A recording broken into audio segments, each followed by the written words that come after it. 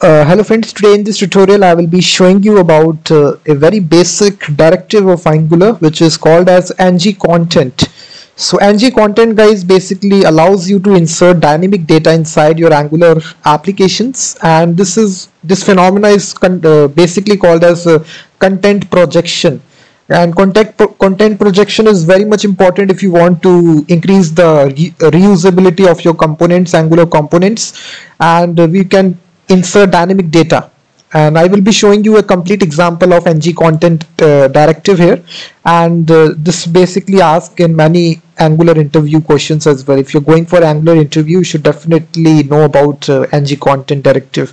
So for explaining it guys, I have written a complete blog post in the description of the video. If you want the full text version of this video, you can go to the description of the video to get all the source code. So now let's get started. So the very first thing I will do guys, this is my sample Angular project here, and let me start from scratch. And you will now see basically this is a very basic Angular project that we created, Angular 14 project, and this is my parent component. You will see that. Let me write something here. This is parent component. So now if I refresh it, you will see compiled successfully. This is my parent component. So now I will be showing you guys how to create a child component and pass some dynamic HTML data using ng content directive. So the very first thing you need to do guys, basically inside your command line, you just need to say a command here which is ng g for generate and then components, and after that we will be creating a child component, and inside the components folder, so we will be giving a path here, component/child. So now this will take some time. You will see it will create basically a components folder in the left hand side, and now we have this child component, and we have this HTML sample HTML which is child works. And if you check the selector here which is app.child, if I need to use this component, I need to make use of this selector.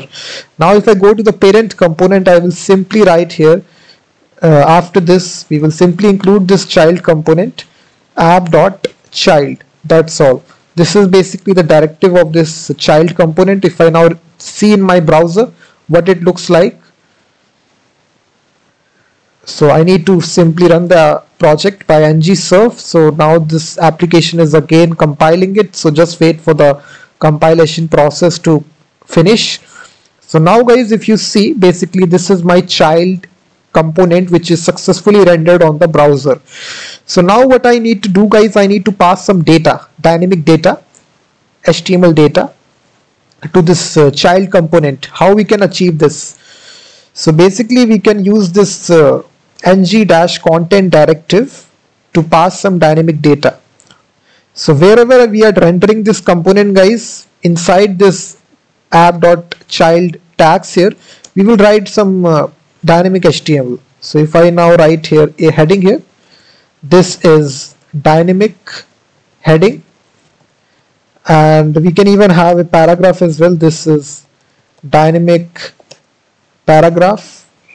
We can even have an image element, but let me just show you. So we have these two elements. Now if I refresh it, nothing happens. You haven't seen this heading, you haven't seen this paragraph that we passed here.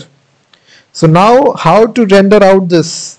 So in order to render out this guys, we need to make use of that directive that I talked about, which is ng content.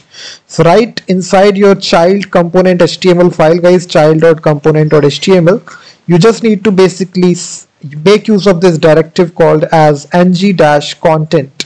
So if you just write this directive, all of your HTML that we passed here inside your parent HTML is successfully rendered it on the screen here. You will see this is dynamic heading, this is dynamic paragraph. So this is basically the concept of content projection guys. We are making dynamic, we are passing dynamic data, dynamic HTML data here, and we are making reusability of our Angular component. And now let's suppose you only want a specific data to be displayed. You don't need to display all the data which is passed here. So what you can do is that here we can make use of a selector property here. So whenever we are passing this data here inside our parent HTML, we can give it basically a class here, which is heading class here. You will see that if I give this heading class, and now we can give a, let's suppose I only want to display this heading here. So now inside child.component.html, we have basically a selector property here. So selector attribute. So here we can simply target that heading dot for classes, and you will see dot heading. So now what happens, guys, if you now refresh your browser, only the heading will display. If you now see, you just need to compile this project here once again, ngserve. So ng content, and there lies this selector attribute, and here you need to give the class name that you have given to the parent. You will see class is equal to heading. So it is compiled successfully. So this is dynamic heading, this is dynamic paragraph. I think it is showing, let me just eliminate this dot symbol. Selector property. Let me just cross check, guys. I think this how ng content selector, class selector. So there are various let me see, basically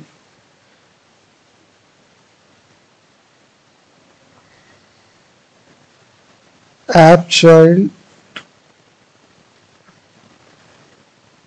Okay, I think this is not selector, this is only select dot, and you need to provide it for the, now you can see that. Now you can see that, guys, it is only displaying the heading here, and we are targeted it using the class that we have given here. You will see we have given this class here, class is equal to heading. If I change it to ID here, let's suppose ID, for IDs we just need to change it for hash symbol. So you just need to change it like this. So now you will see the result will still stays the same. Let's suppose you have given a paragraph here, a different ID, let's suppose a class here, this is sample. So now you will see basically if you now need to target this, you can display it, you can have select here, you will simply have this sample here. If you now eliminate this one, and now you will see it will only display the paragraph. You will see that this is dynamic paragraph. So in this way, guys, you can individually display elements that the parent component passes to the child component using ng content directive, and basically this is called as content projection inside Angular. This is very important concept inside Angular interview questions. Many of the times they ask interview questions. This is very simple example that I wanted to show you inside this video. Hopefully you have understood this example. You can go to the description of this video to read more about it. Thank you very much for watching this video.